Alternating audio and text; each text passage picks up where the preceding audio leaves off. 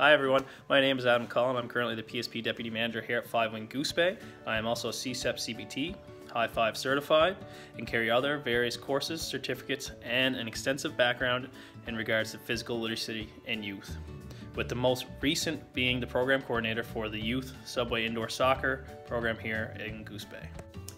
And my name is Amanda Butler, and working with children is one of my passions. I've been working with children of all ages since I could take my babysitting course, so 12, 13.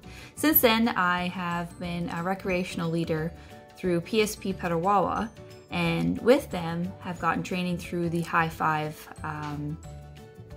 organization. The training I've got through them is Principles for Healthy Children Development and Healthy Minds to Healthy Children for Healthy Children. I've also got my training for Quest 2.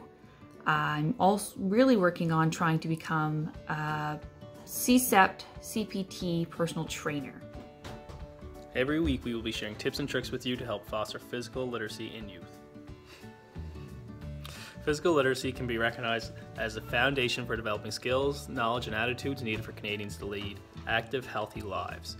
By encouraging a positive physical activity experience at a young age through active play and a variety of structured activities that develop basic skills, children begin to develop the physical literacy skills that will enable them to move with poise and confidence. Physical literacy in youth can also help develop self-confidence, self-esteem, perseverance, and promote an active lifestyle later in life.